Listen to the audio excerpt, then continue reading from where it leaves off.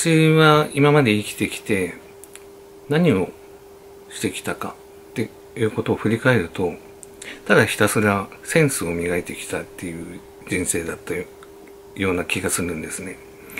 で、そのセンスといっても、まあ人それぞれ価値観や個性は違うので、まあセンスといっても様々ですよね。で、どういった、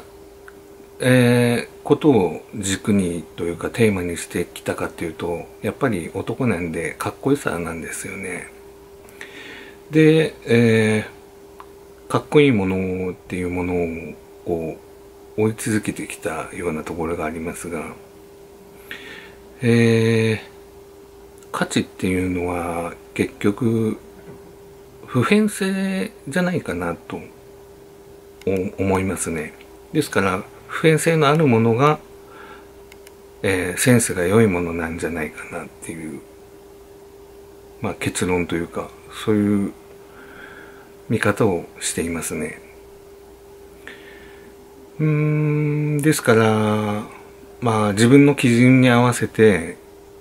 まあこれはかっこいいなとかダサいなとかっていう感じで、見ていって、まあ今ある部屋の中のものであったり、音楽であったり、本や漫画や映画や、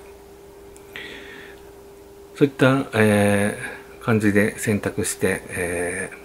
センスをさらにこれからも磨いていきたいと思います。